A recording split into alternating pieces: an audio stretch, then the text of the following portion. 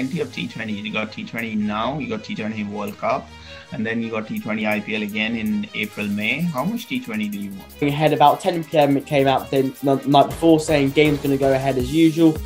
The next day comes about, fans are travelling to the ground, they get there, game's off. And we'll be disappointed because in the games they lost, there were moments in those games where they could have grabbed the game by the scruff of the neck. Explain who the new audience are.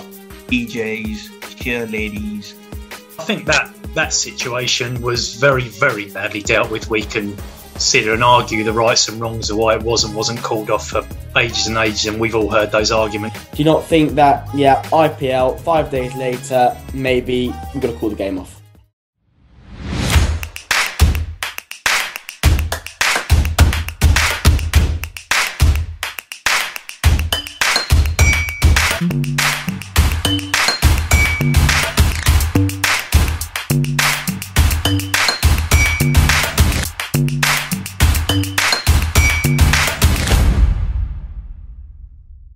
Hello and welcome to another First Class Cricket Academy podcast.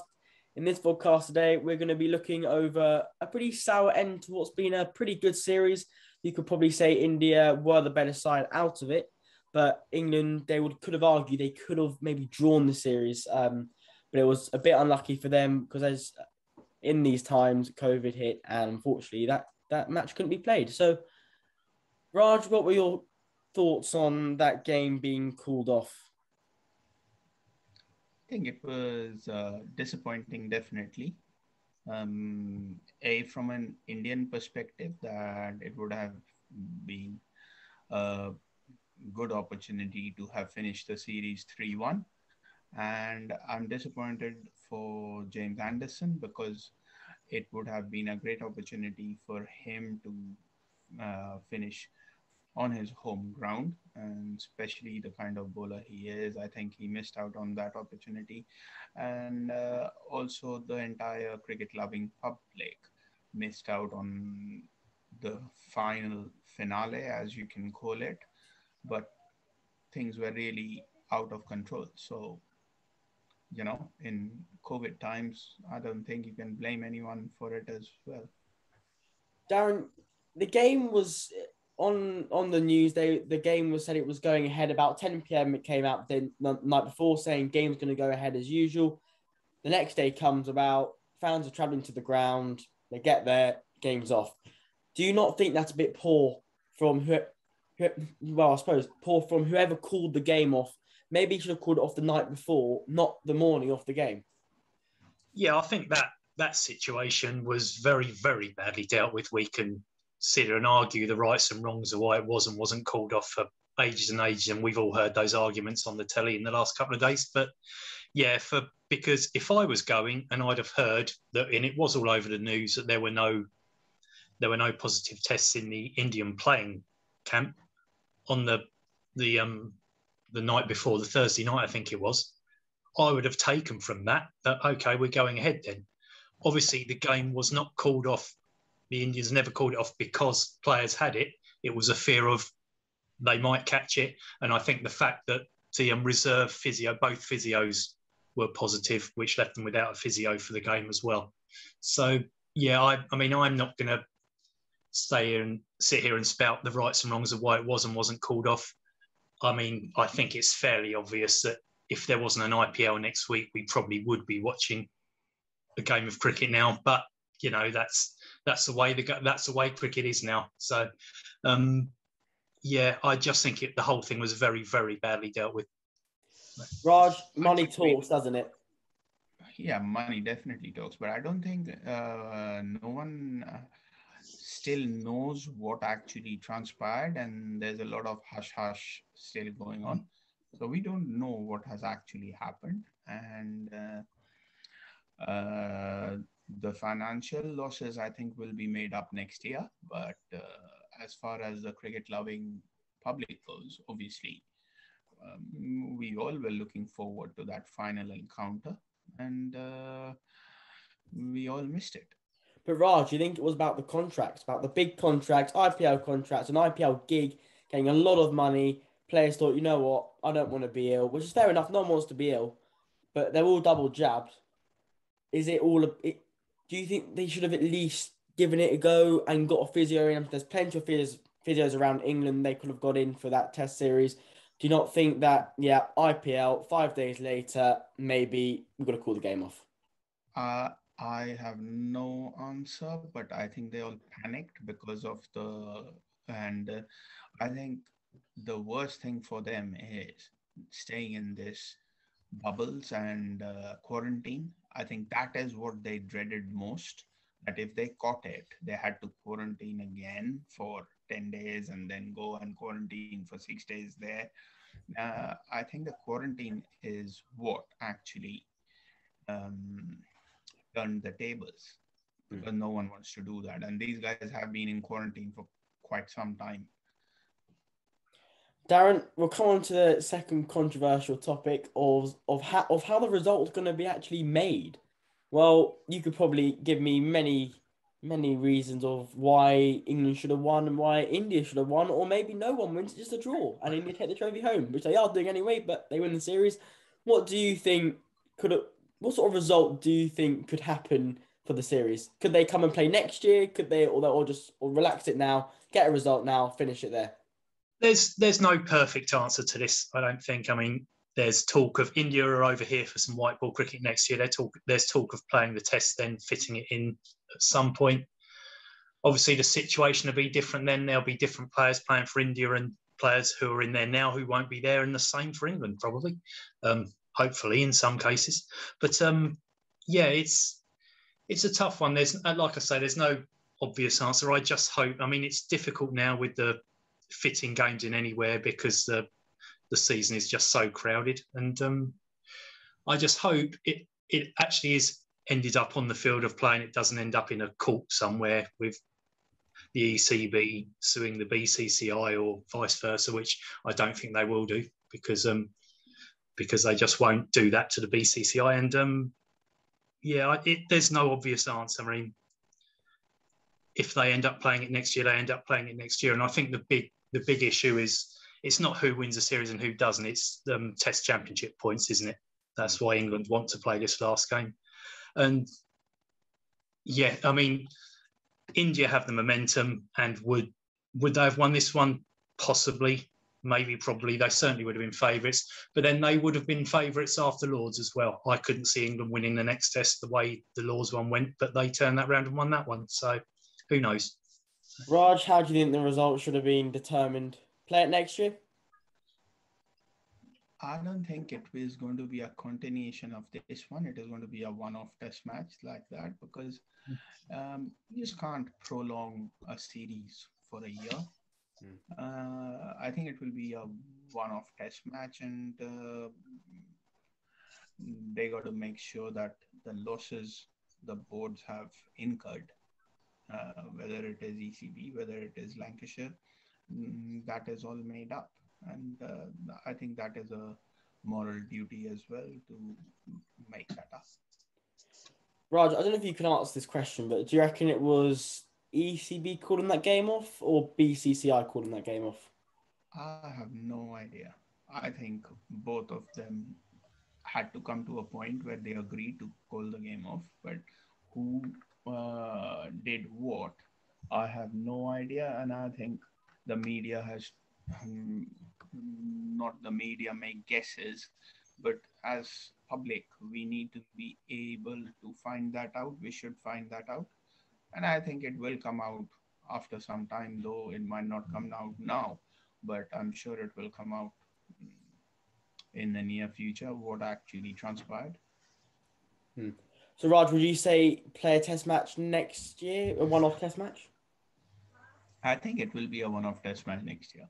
Would you personally want that to happen? I would rather have a test match substituting a test match because there are talks that Two T20s or something. T20s. I mean, I don't think Well, we need any more T20s. Well, they'll often play a T20 next week in the IPL, so they'll get their T20 then. Yeah, they'll get a lot of money for it.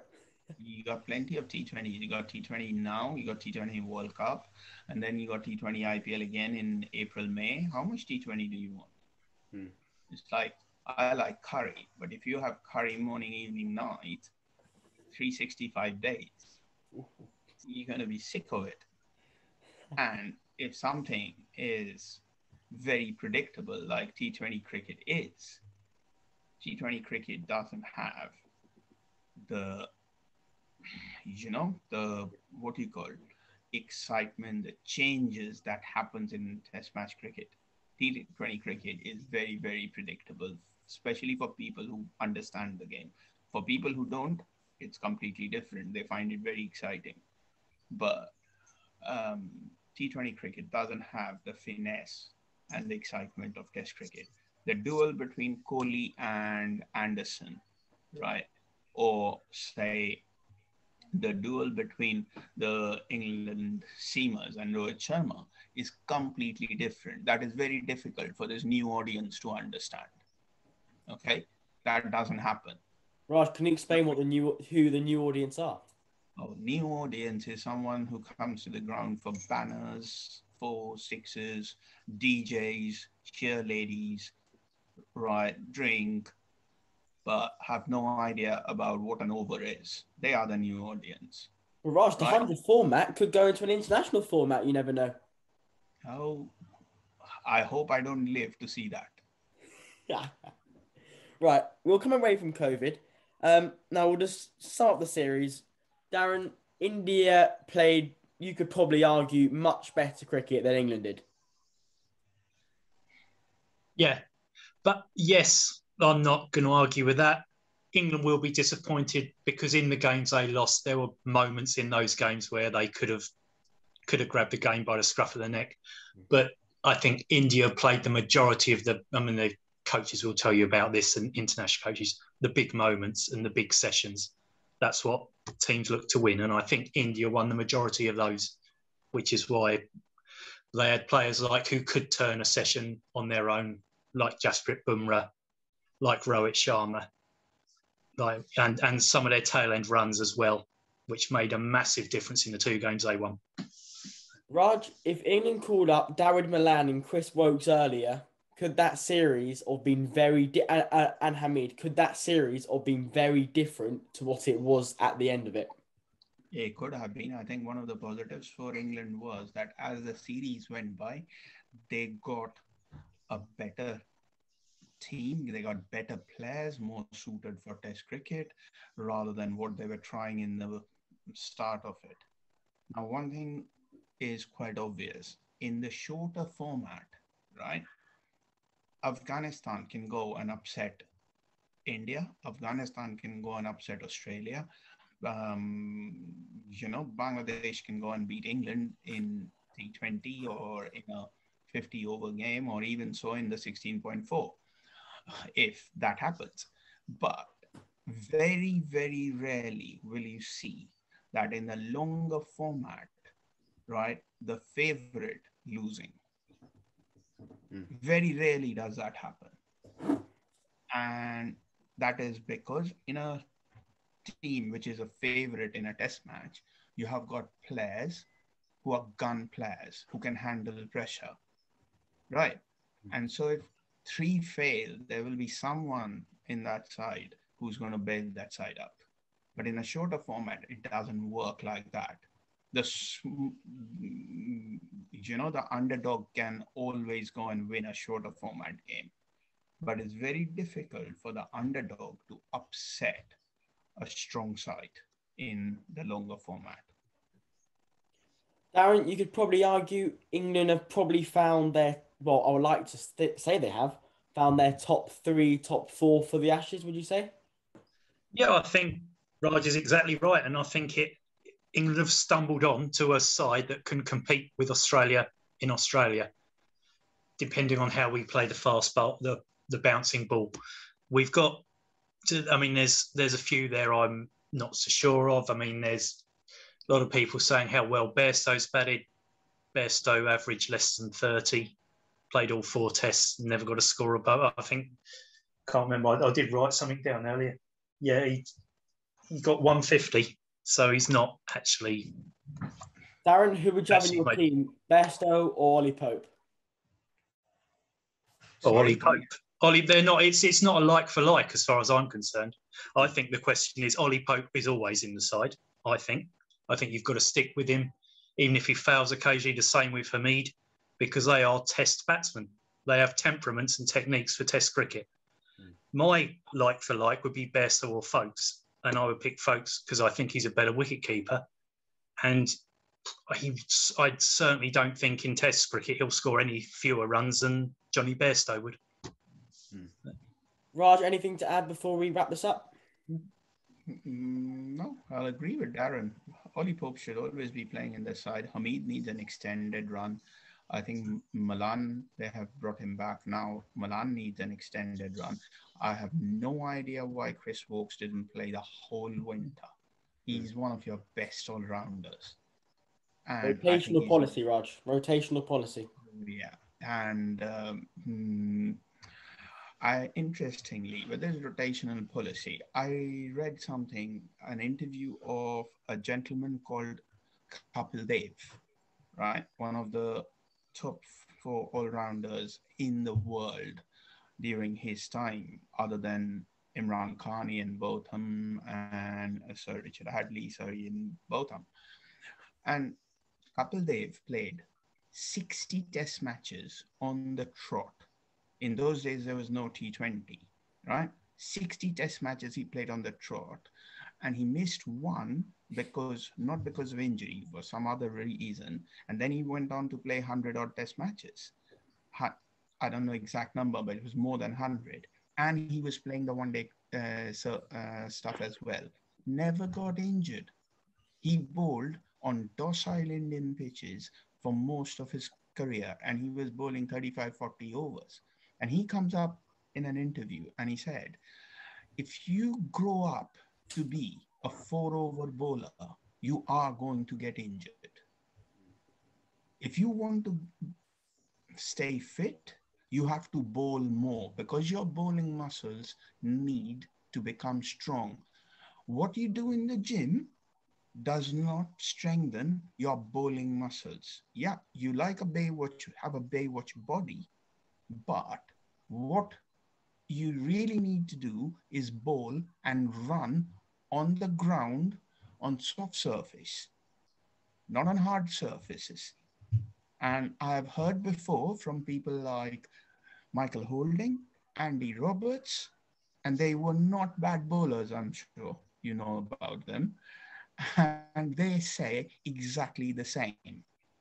So all this S&C that goes on, yes, it's fantastic, but when you see the balance sheet, there are more players getting injured or who play 1 test match, 2 test matches, then they're done, when people like the Kapil Devs, Bothams, they played regularly.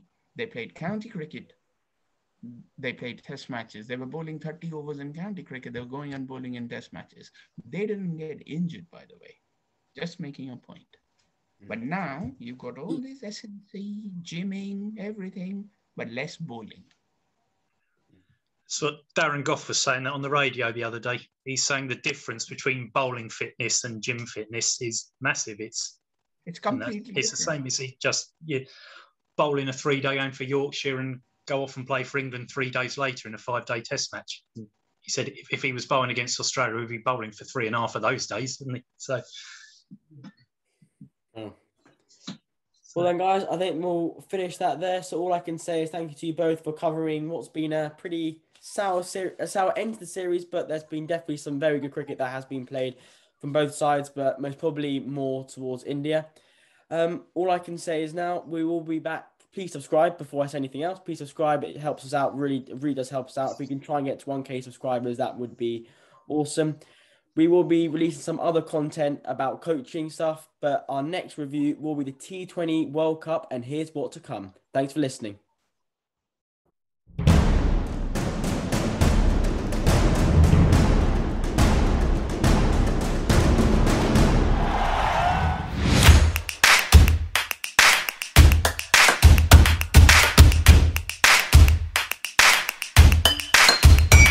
Mm-hmm.